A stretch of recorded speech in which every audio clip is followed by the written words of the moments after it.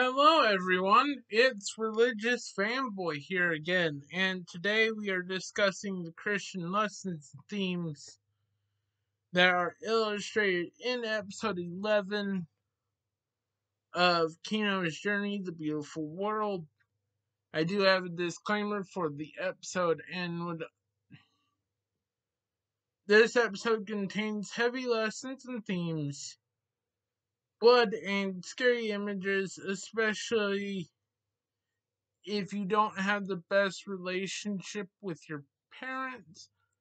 This might be a difficult episode. It might trigger things. So if especially that last thing applies to you, I would understand and would recommend skipping the episode. And yeah, um I do hope you stick around for this lesson video, but I also understand if the wounds are so especially fresh for you, you making the decision to skip this video. And if that is situation for you, may God be with you. I will pray for you, and I hope to see you next week as we cover the Christian lessons and themes in the last episode of Kino's Journey.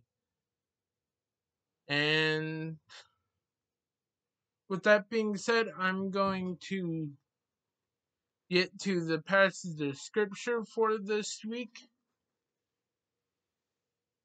which comes from Proverbs and is from chapter 22, and it is verse 6, which says this: Train up a child in the way he should go, and when he is old, he will not depart from it.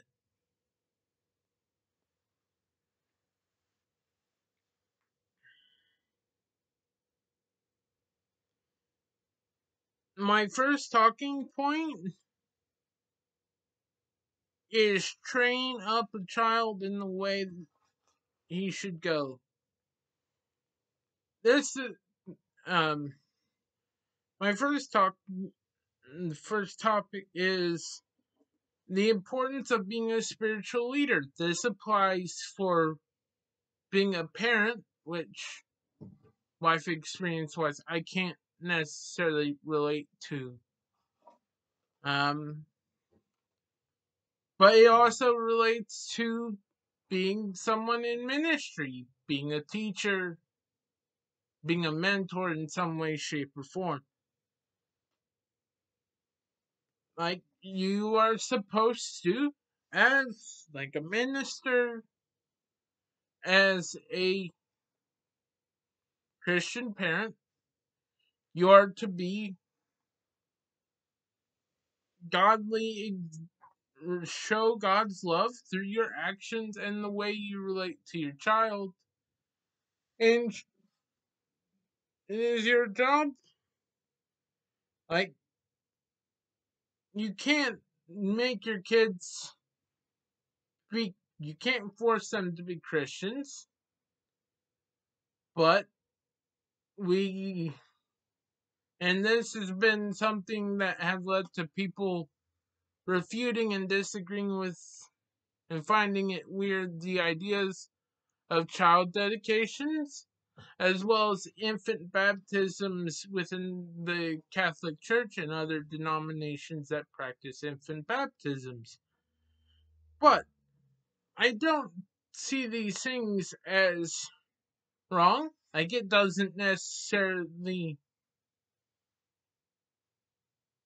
reflect on the faith of the children as much. Like, that is something that they'll have to develop and come to.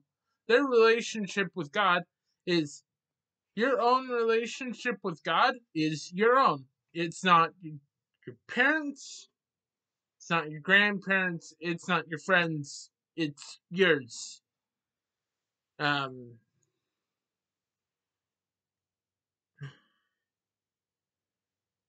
But I see those as good steps of parents choosing to baptize their kids when they grew up in the Catholic Church. I understand that. That's a way they practice being the spiritual leader of their house. And as they do what they feel is best for their child, which is them being a Christian and being Catholic, and that involves baptizing them as a child. And same thing applies for child dedications. It's more of a wish and a hope and a prayer request that their child grows and develops a relationship with Christ. But it's also, and probably more importantly, accountability for the parents of them taking on the responsibility of being the spiritual leader of their house.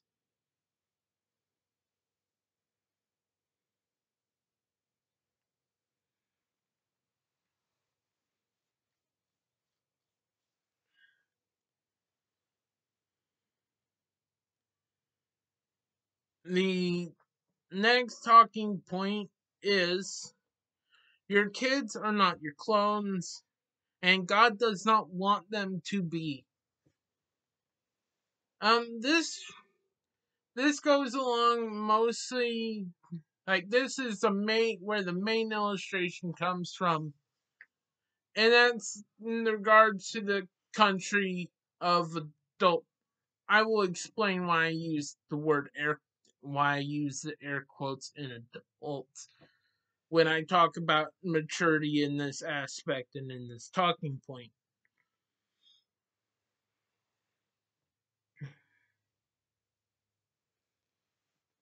And the first, and like this illustration is, in that country, they like took the kids' free will away, and out of their fear of losing control of their country's current structure, they do this in order to force the children to take on the jobs of their parents. And this is what would have happened to Kino had she not refused. And we see probably one of the darkest image in this entire show in her parents' response, and how this leads to the death of the original Kino, the traveler that the person known as Kino that we've been following through this show had met as a child.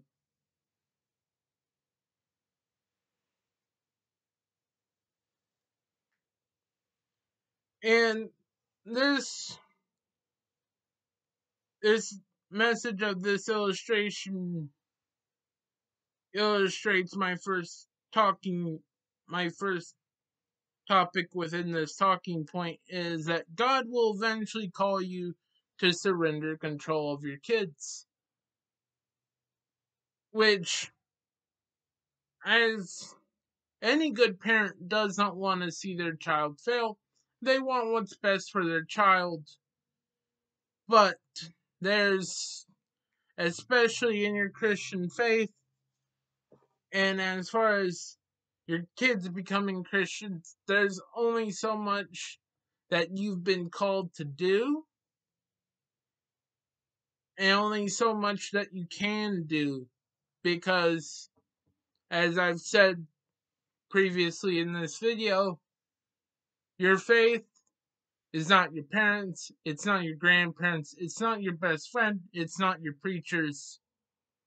It's gonna have to be yours, And in order for someone to find their faith and have their become a term that I learned in school at Greenville was embedded theology. There's systemic theology and embedded theology.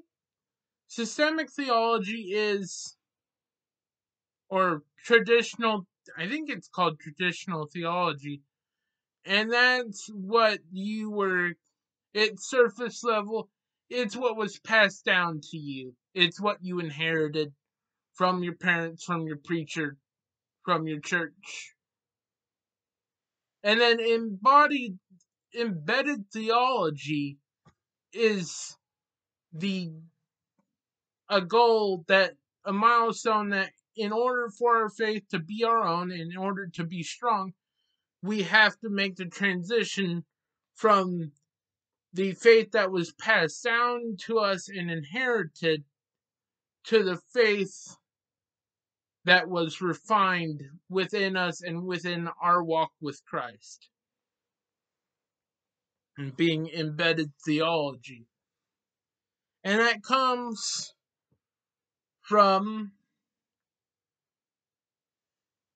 discovery and comes from challenges and doubts, and asking questions and pursuing answers. And it can only happen that way. You will only know how strong your faith is once it is tested and you've gone through trials. That's the only way to assess it, that on this earth. And as parents and mentors, we have to understand that there will be seasons of restlessness that, like you once had to face, your kids will have to face.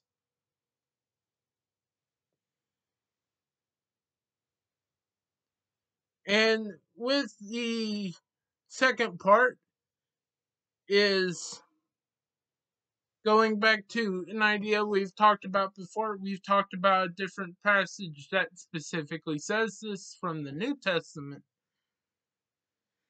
which references the church as one body made of different parts.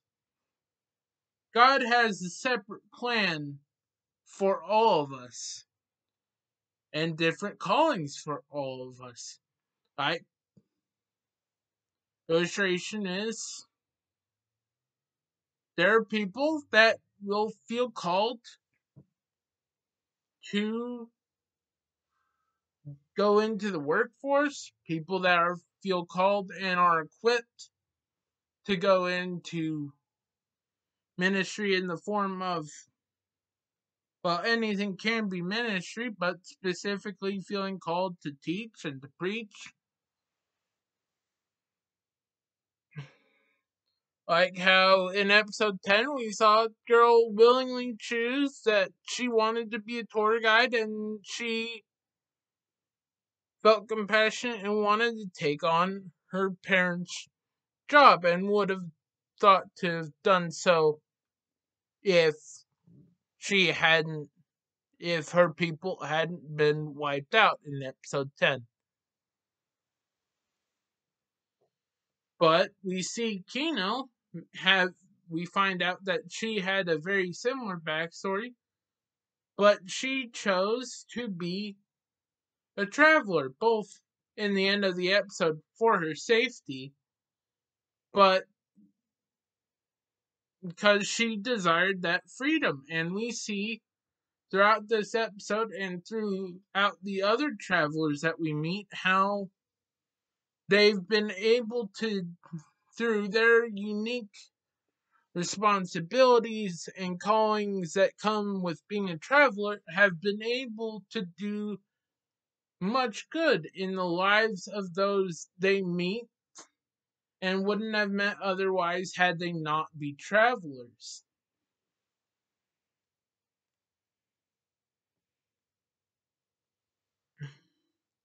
which that isn't always, as Christians, we do have our faith, but we aren't called to, we need to remember to prioritize things properly, have our priorities in order. Our faith is important, and it should be like two most important commandments. Most important commandment is love the Lord your God with all your heart and soul and strength, with everything you have. And then second most important commandment similar to it is love your neighbor as yourself. And this goes, your neighbor isn't just your other brothers and sisters in Christ. It's the Muslims that may or may not live close to you. It's the atheists. It's everyone around you is your neighbor. Christians do not have borders. It's anyone in the world that you are in contact with and live in any existence of time in proximity to is your neighbor. And we need to remember that to differentiate certain things. Like politically, your our political allegiances shouldn't be, whether like on the topic of if you're Republican or Democrat, shouldn't be directly tied to your faith. I don't think that personally, as far as church's relation to politics go and how we vote, it should be we pray and use discernment, and through doing prayer and discernment and being informed, we make the most God honoring decision we can. And that is regardless of what political party it is, because as you can see, there is good and bad aspects of all political parties. And